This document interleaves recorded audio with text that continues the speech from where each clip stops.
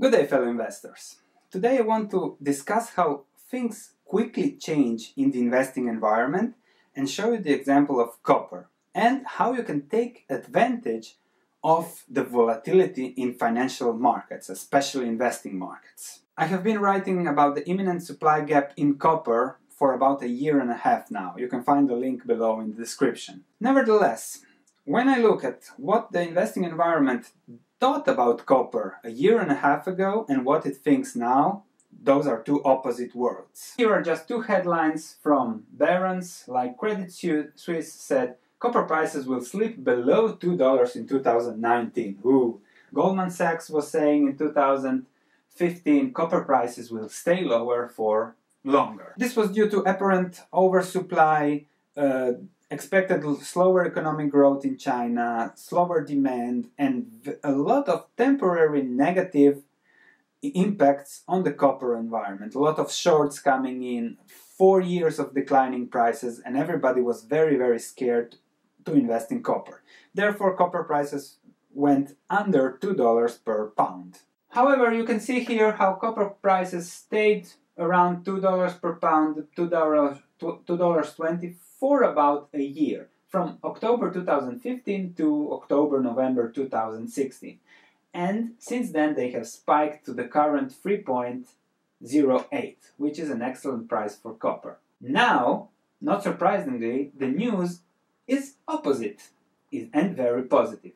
Goldman Sachs is now backing a copper boom in 2017, copper prices to trade higher from angel commodities, then copper price forecast for July strikes to increase global deficits. Now from oversupply we are already discussing deficits. So this is how the investing environment works. When something goes down, everybody looks at the past trend and forecasts the trend to go even lower. When something goes up, everybody looks at the past trend going up and forecasts it to go higher. What to do? Well, there are few things you can do and take advantage of those swings and trends. The first thing to do is to know that nothing in investing is permanent. Everything changes, everything evolves, something short term, something in the very long term. But nothing is permanent. When you know that, you can easily assess what's going on, and with the factors we'll discuss now, you can take advantage of that. The two things that can help you in determining whether prices of a commodity like copper are too high or too low are A. Costs, in this case mining costs for copper. For something else it can be production costs, because when the price of the commodity is low, it doesn't pay to produce. And that's what you can take advantage of. And general mining costs or production costs are pretty known. You can easily assess them and see, okay, we are now close to a bottom, like it was the case for copper. If we look at copper cash costs, in this case the global copper production curve, you can see that most of the copper production has cash costs between $0.8 and $1.5 per pound. When you add the exploration costs, the debt burden, the risks of producing, you can quickly see that to be profitable, the miners need at least a copper price of $2.5 to $3. This means that in the short term, copper prices can fall below $2, but long-term balance is definitely above $3, $2.5, $3 per share. If there is a deficit, given the cyclicality of copper, it is easy that we can see $4 per pound. The second thing to look at are long-term demand trends. If there is expected to be more demand for a commodity, then there will be a positive impact in the long term, and also supply. For example, we know that the global economy will continue to grow at 3%, 4% per year.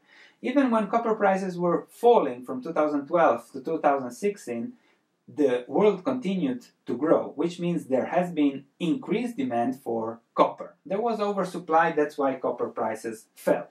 But as copper prices were lower, there was no investment, it was not profitable to develop new mines, and now we are looking at the supply gap. So, in the case of copper, if the global economy continues to grow, the demand for copper will grow. And if you look at the supply and demand fundamentals, you can easily estimate what's the balance price for copper. If there is a recession, I see copper at below $2, again, global recession especially, or a slowdown in China.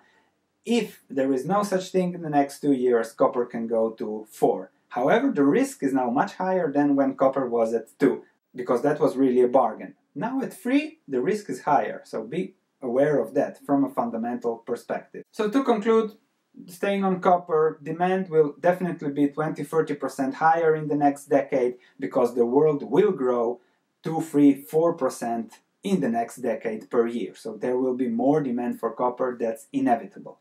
And now you have to play it on those swings, rebalance accordingly, and you can therefore easily increase your investing returns.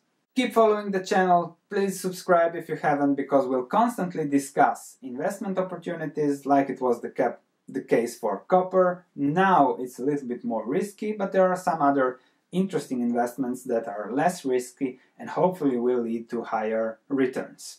Thank you for watching, looking forward to your comments, click like if you like the content, and I'll see you in the next video.